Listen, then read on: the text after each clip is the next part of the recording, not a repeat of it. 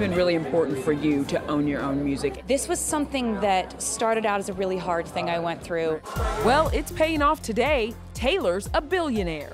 Bloomberg estimates she's racked up $1.1 billion, and while that's below Jay-Z's $2.5 billion and Riri's $1.4, Taylor stands out because this bank is mostly from music profits, which puts her on par with Paul McCartney at $1.2 billion, and it's thanks to her Eras tour.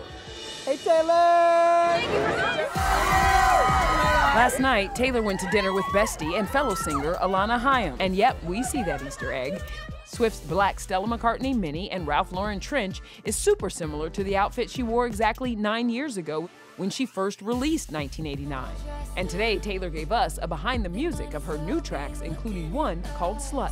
If they call me a slut, you know it might be worth it for once. I kind of cheekily play on the discussions at that time in my life around my dating life. I've always wanted it to come out into the world, and now it is. So yay.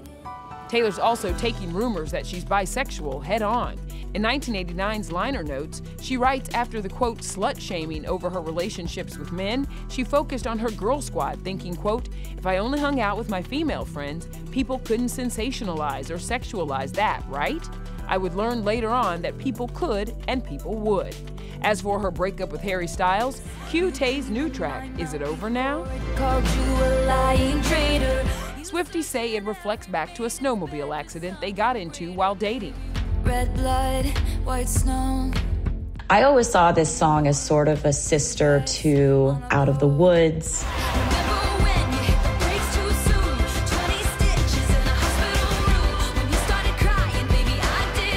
Of course, now she's one half of Swelsey. 1989 is both her birth year and Travis Kelce's.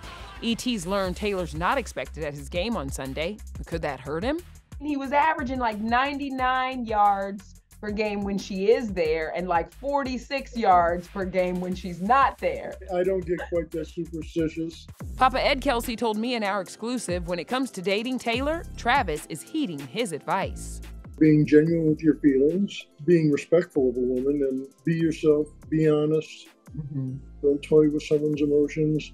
Our source says it's working. Quote, Taylor is loving dating Travis. She likes that they both have their own careers and separate lives, but also connect on so many levels. They bring out the best in each other. And I think she realizes how committed Travis is. They're both very supportive of each other.